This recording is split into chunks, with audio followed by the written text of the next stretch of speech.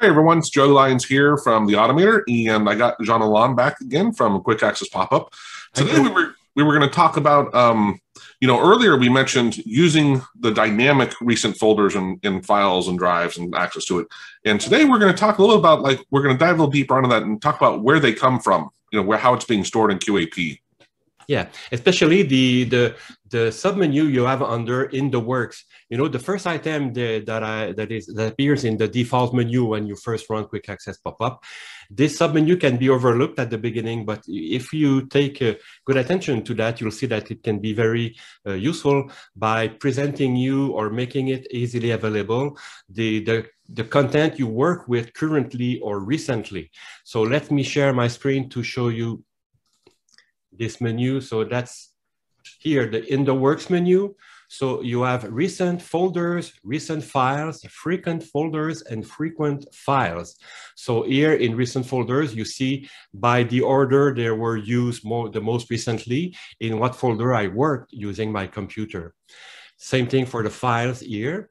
And for frequent folders, we'll talk a little later about the database that is behind Quick Access Popup that will collect some information confidentially to build, to calculate what were the folders or the files that you use the most frequently in the last weeks or last months. You can decide on the periods. We'll see it also.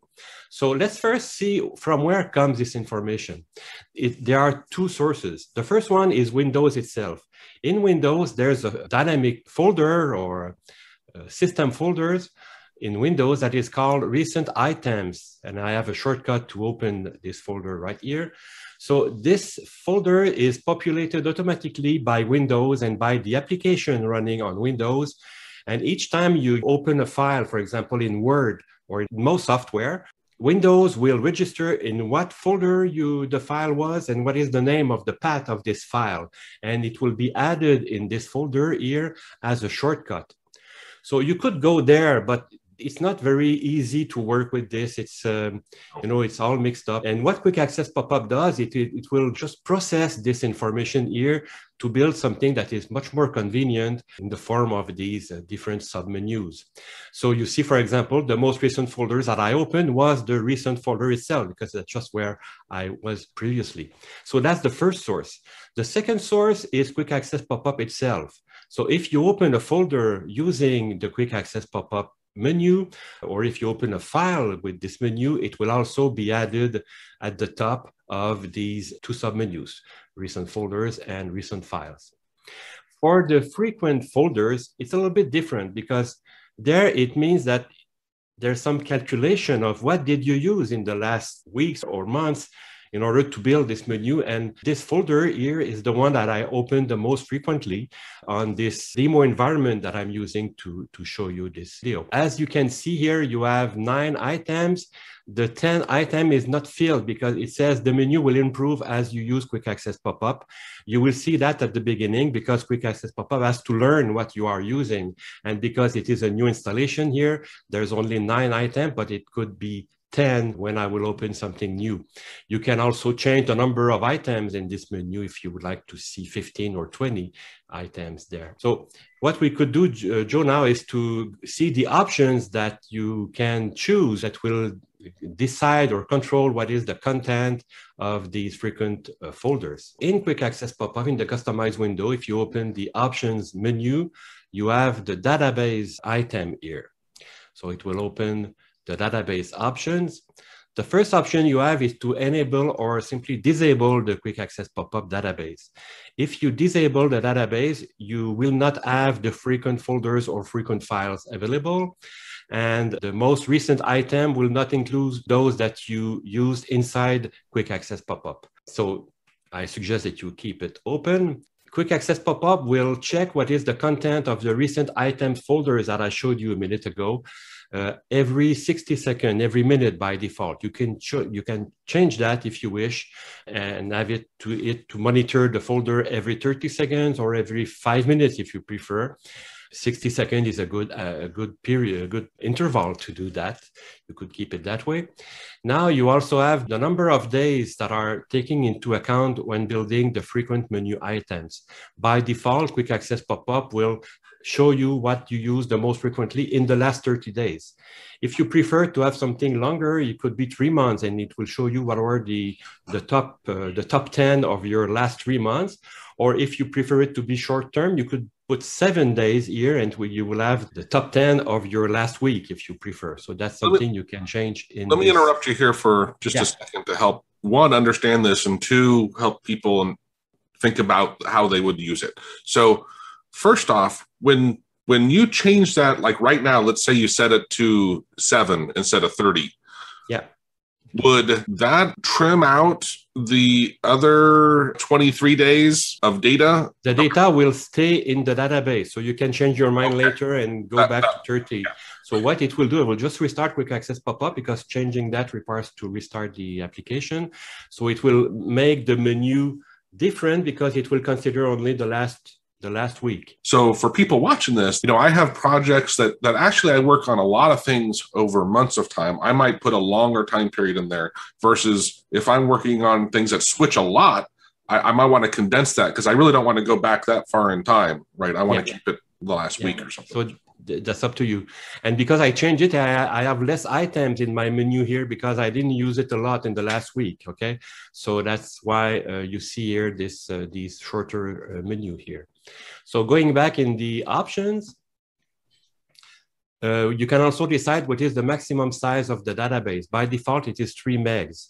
So Quick Access Popup collects the information from the recent items and from what you use in Quick Access Popup.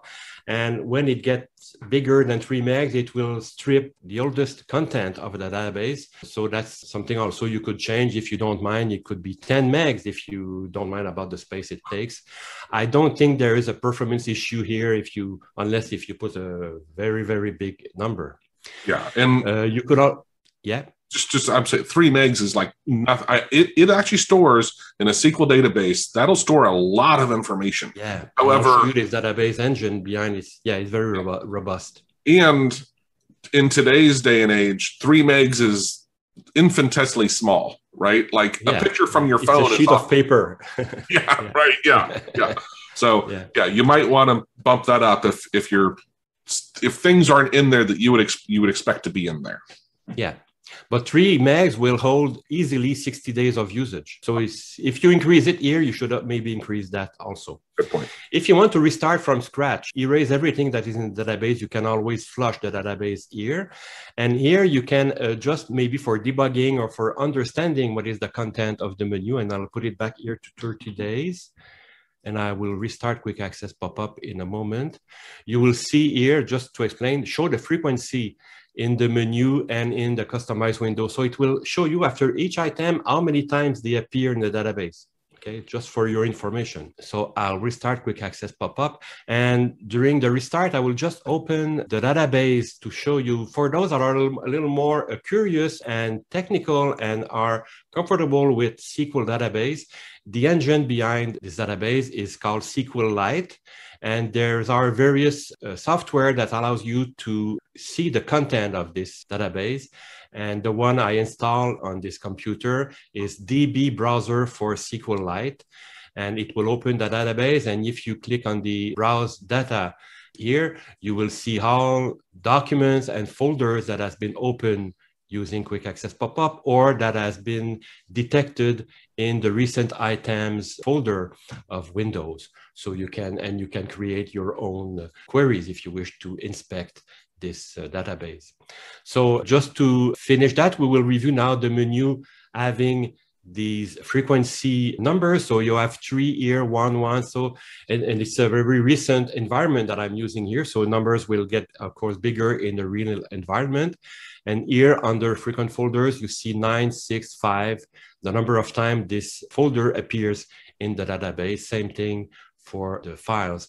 So, and of course, anytime, I didn't mention that, it's maybe obvious, but anytime you can select this item here to open the folder, or select the item here to open the file that appeared in your frequent files submenu. I'm a little confused here.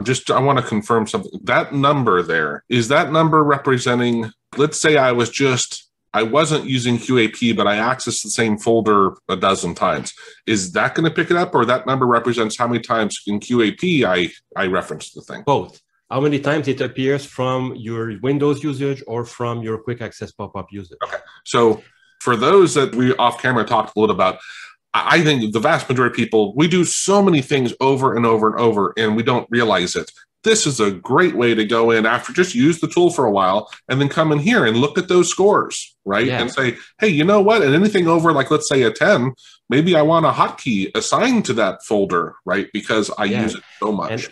Yes, and as a bonus, because we didn't plan to show it now, but I think it's good to show it with what you just said. The way, if you use the add multiple favorites command here, you can see here, you can add multiple favorites coming from your frequent folders.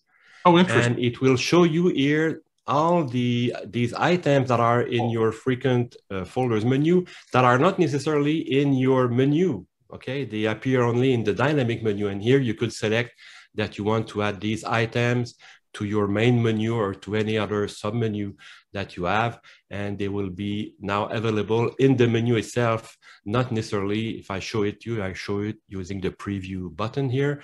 So you see these items are now available where you want and with shortcuts, with hot strings, if you would like, in addition to being available actually in the frequent folder here. Yeah, but this way they're sticky, correct? Right? Yeah, yeah, cool.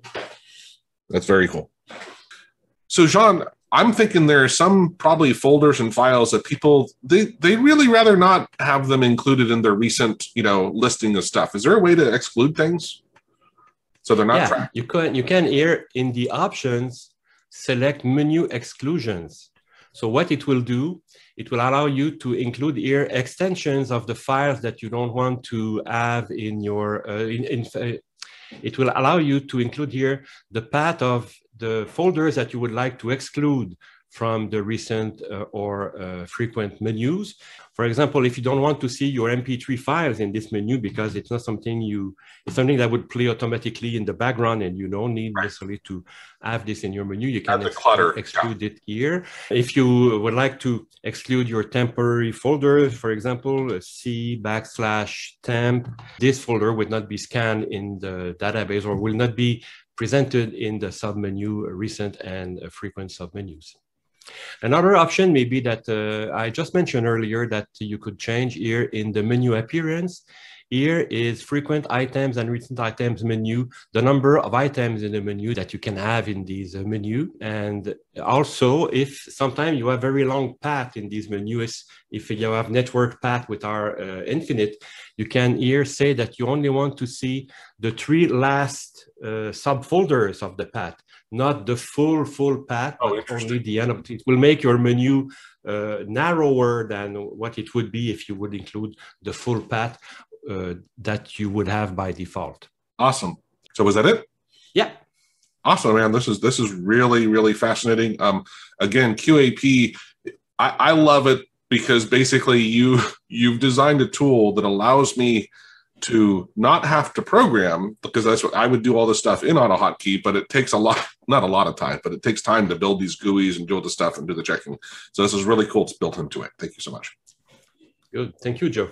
Watching that tutorial on Quick Access Pop-Up. From time to time, we have discounts here at the Automator. It just depends on when you watch this video. So if you go to this above link here, the Automator/QAP discount, you can see if there's a discount available. If not, it's still a very reasonably priced program. Go ahead and go down to shop.quickaccesspopup.com and see what the pricing is. It's a great, great tool. I highly recommend it. Cheers.